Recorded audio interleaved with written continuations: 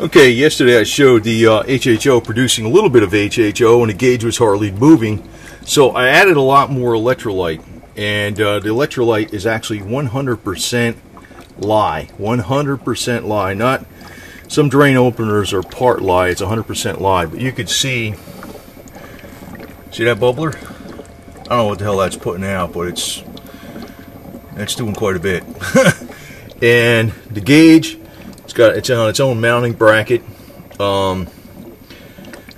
Probably gonna put something around these hoses to protect them a little bit better, but that's about it.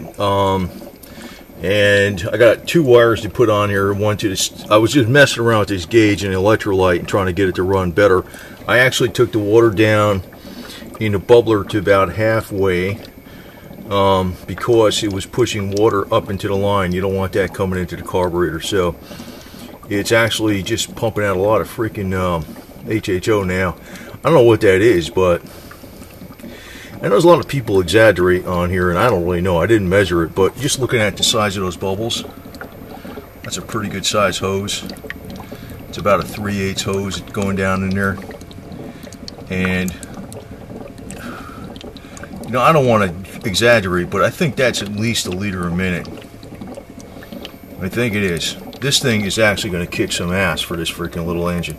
So anyway, the gauge is installed. I made a little plastic holder out of a what do you call it? A paint top can, and it's in there pretty solid. It's got a big bolt. You can see it down there on the bottom, holding the bracket in, and it's got a few pop rivets holding it in and stuff like that. So it should be pretty solid. It should be pretty solid. It's a pretty solid setup, man. It's not going nowhere, man. You know, this thing is, it's in there solid. The brackets are in there solid. But I just want to show you the gauge did work. I was wondering if it didn't. It was hardly moving. It was producing some HHO, but you can see what it does at about. Now it's a 30 amp system, so 20 amps, no problem.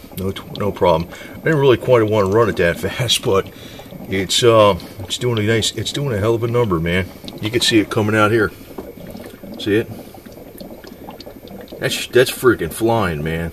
And what the bubbler does is, besides it working as an extra protection against, like, say if you had a backfire in the carb, it would protect it because, you know, it's not going to go through here to that container. What it's also doing is taking some of the electrolyte out of, you know, if any electrolyte gets in this solution, it's going into just plain water, and it's removing it, and it's giving you a real clean HHO. So look at that production. That's pretty damn good. And you know, that's basically all you got to do is keep a gallon of distilled water with you, and every once in a while put a little distilled water, and the electrolyte doesn't go away. So this is a kick-ass unit. It's from Liberty Industries. So anyway, I just want to show it to you with the gauge installed and producing. Now this is not even full output, but it's probably about a safe output, because if it, under certain conditions, as this water dissipates, the amps will go up, and so you want to have it a little lower. Actually, what you really want to have in these damn things is a constant voltage type of circuit. So if you set it on 20 amps, as everything heats up and the water goes down, it doesn't go up higher. It stays right at 20 amps.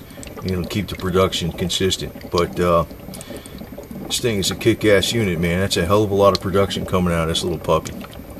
So anyway, just want to make a quick update. I'm going to be working on this some more probably tonight. Probably just put the one wire on there and finish it up tomorrow with the starter wire and the fuse.